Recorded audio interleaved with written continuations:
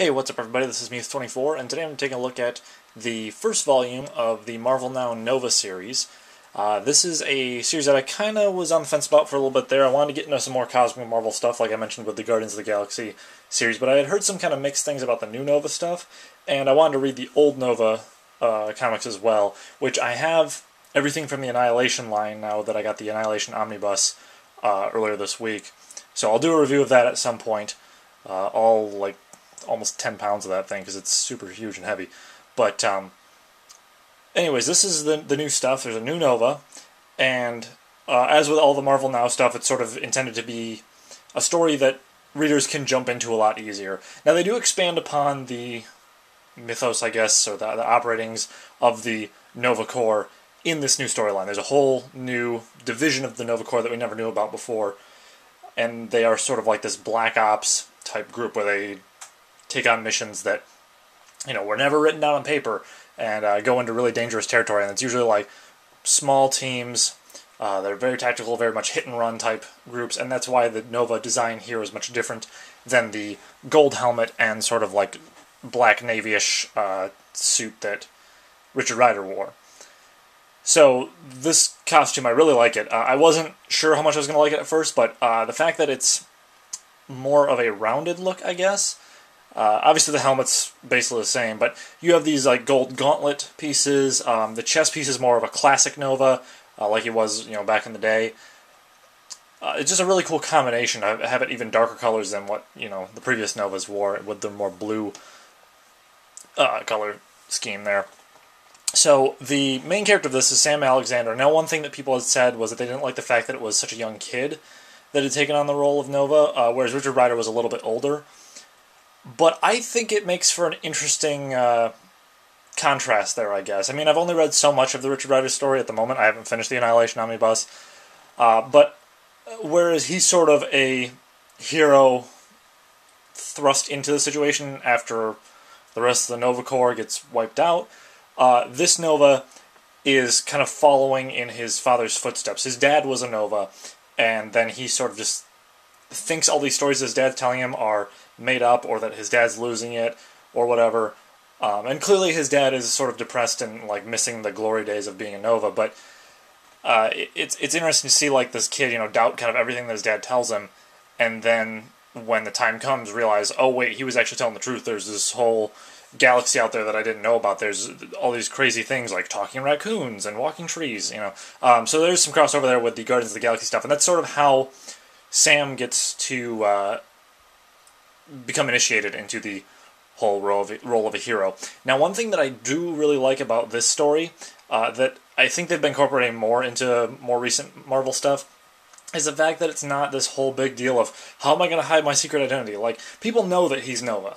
It's no big secret, and I'm glad that we've gotten past that point where we need to come up with some, alter ego and cover story for literally every superhero when you have hundreds of them running around now. It seems a little ridiculous that someone wouldn't have noticed that all these kids and adults are, superpowered beings at some point there. The fact that he is a kid does sort of give him qualities that remind me a little bit of Spider-Man, older Spider-Man stuff, where he's got to deal with his school life and his role as a Nova. But he's also sort of a stranger in a strange land there, because even when Richard Rider was thrust into the role of being a Nova, he kind of got used to the whole cosmic side of things pretty fast. He teams up with Drax there for a little bit, and then we eventually move into stuff like Guardians of the Galaxy, Thanos Imperative, etc., etc. With this, it's Sam trying to grasp everything that's going on around him, like his dad up and disappearing, some run-ins with people from his dad's past and from the other Cosmic Marvel stuff, like Rocket Raccoon and Gamora are both in this, and the fact that they are both wearing their outfits from the Annihilation Guardians of the Galaxy stuff leads me to believe that this first volume, at least, is set somewhere between the Thanos Imperative and the first volume of the new Guardians of the Galaxy stuff, because Star-Lord is not present, and they talk about Richard Rider's disappearance or being trapped on the other side of the Cancerverse fault there as being something still relatively recent on the minds of Gamora and Rocket. So it's an interesting little point in the timeline there, I guess.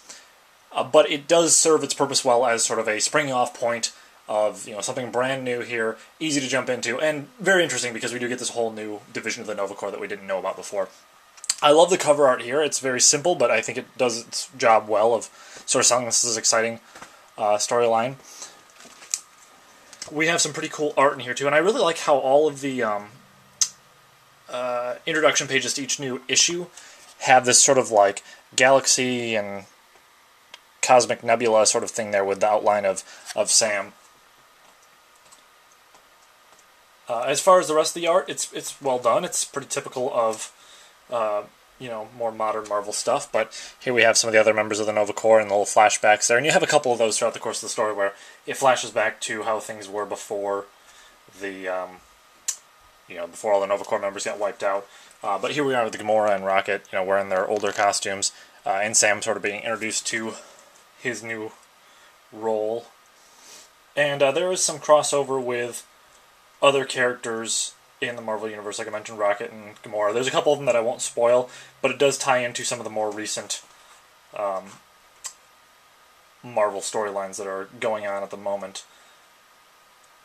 Let's see if I can find another artwork piece here that isn't spoilerish. Here's another little flashback piece, but we got some really cool action shots and energy blasts going off there, and so I really enjoyed this. I'm a little surprised that it is so polarizing to some of the Marvel fans, and I guess I get it that he's not Richard Rider, and their memories of of Richards for some readers is gonna sort of overshadow this new kid. But I think it was a really good story. It was better than I expected, actually, because going into this I knew some people really didn't like it, so I was kind of wary. But I think I'm gonna follow the rest of the Nova stuff for a while here, and I'm really excited to see where they take this, because Guardians of the Galaxy, I love the team-based aspect, but Nova, with him crossing over with the Avengers and with him crossing over with the Guardians and other characters, it seems like it really has a lot of potential as far as what they can do with this. And Sam's just kind of a fun, goofy character, but he also knows what he's getting himself into most of the time. So that's pretty much it for this review, and with that, I will see you guys next time.